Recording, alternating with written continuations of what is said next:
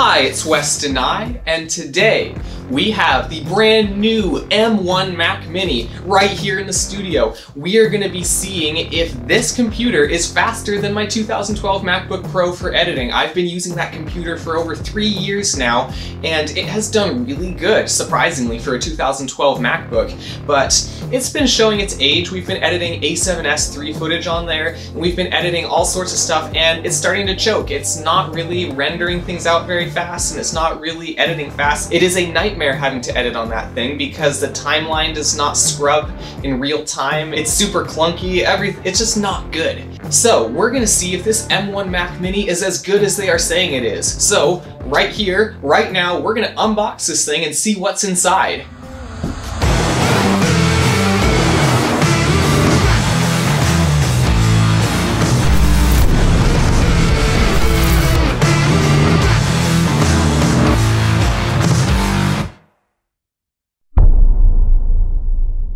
Got the trusty knife, and we're gonna open it. Okay, almost cut myself. Okay, we got the plastic off, that's what matters, and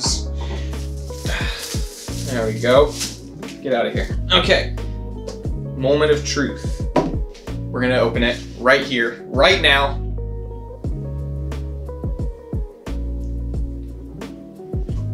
That is so satisfying. All right. There's the box. And there it is. Oh, it looks so good. They even give you a little pull tab so you can launch the thing. Exactly what I want to do.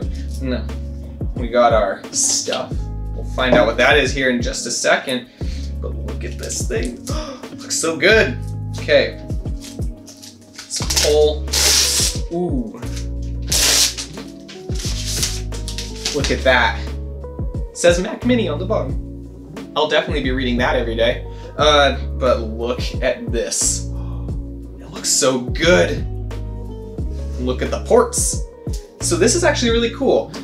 Even though it's a new Mac, which you'd think, oh, basically there's gonna be one Thunderbolt port, right? No, we've got 2 Thunderbolt ports. We've got an HDMI, full-size HDMI. We've got our USBs, just old-fashioned ones there. And we've got an Ethernet port and the charging port, and I guess it's not a charging port, it's just AC. There's no battery in here. And then we got power. So look at that. So small, yet so powerful. I sound like an Apple sales rep, but this should speed up the workflow. So we're gonna take it back to the studio, we're gonna set it up, we're gonna plug it into a monitor, get the Magic Keyboard out, get it all set up, and then we'll start installing stuff and we'll see what we can do. We're gonna see if we can get Adobe Premiere on there. Right now, it's apparently in beta, so we're gonna see if we can actually edit on this thing, and we're gonna see if it's any faster than my 2012 MacBook Pro that's Intel i7 based. So, we've looked at the unit itself. Let's put it off to the side and check what's in the box. It says designed by Apple in California. I'm sure there's stuff in there that I'm supposed to read, but I'm not going to. It's got a sticker as well, so if you're into stickers, you got stickers. You also have a AC cable, and other than that, I think it's empty. So, pretty basic.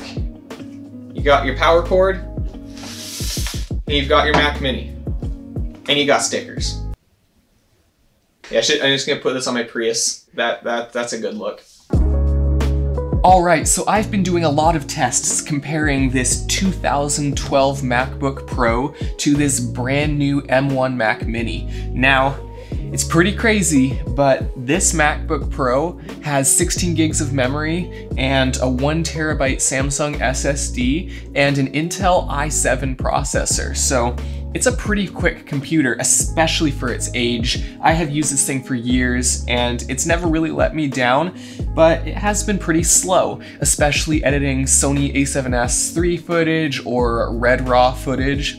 It definitely chokes on that. I have to make proxies 100% of the time to be able to play back on this. But on the brand new M1 Mac Mini, it can play back Red RAW and Sony A7S III footage pretty well without proxies in Adobe Premiere in the Intel-based version of Adobe Premiere. So it's running on Rosetta. It's not even running on the new hardware yet. So this thing running on only 8 GB of memory and the little M1 processor in an unoptimized version of Adobe Premiere Pro is editing so much faster than this, and I still do have to make proxies to be able to start editing and doing like heavy color grading and still get smooth playback in the Intel version of this. But I have been experimenting with the beta version of Adobe Premiere on this, and it is perfect. You do not have to make proxies at all. It's incredible. It's super fast, but it's beta, so there's still some glitches and issues.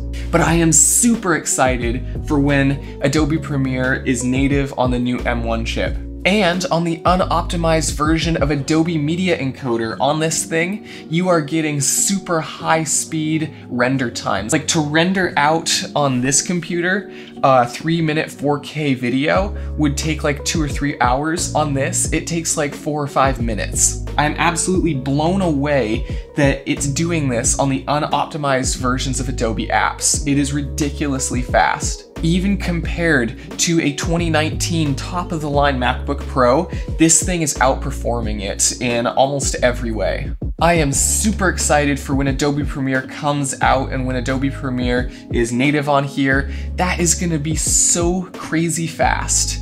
So would I recommend buying this computer? 100% yes. At like $700 that this one was, it is totally worth it. You are getting super high-end computer and editing performance, and this is the base model.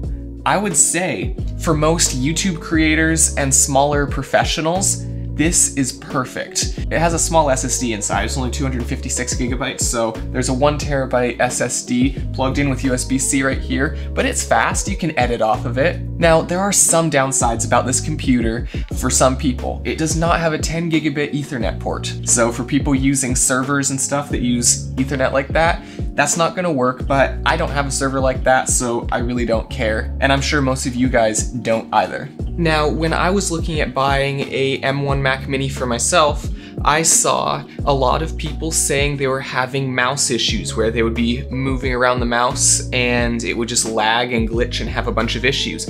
And I was like, for the speed, I'm willing to risk it. I got it, hooked up my Logitech MX Vertical, and then I started using it. It was perfect at first, and then all of the problems started happening. It started glitching, it started lagging around the screen. I would move the mouse and it would go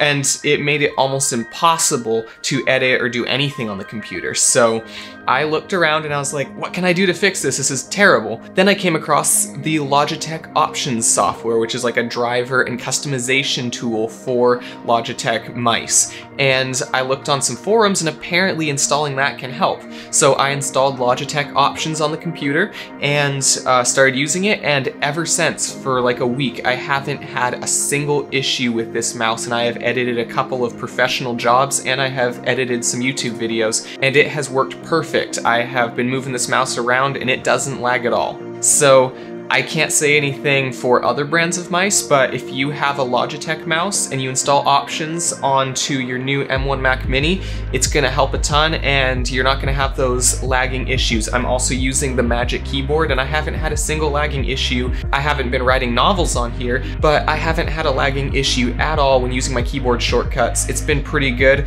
The Bluetooth on here is working actually better than the Bluetooth on my 2012 MacBook Pro. So stay tuned for update videos as we start testing out the speeds in the optimized versions of Adobe software. Once beta is stable enough, I'm gonna start making some videos showing the raw performance of that app. It is insane. So make sure you subscribe so that you can watch more cinematic videos from me and updates on this M1 Mac Mini from the perspective of a professional videographer and filmmaker.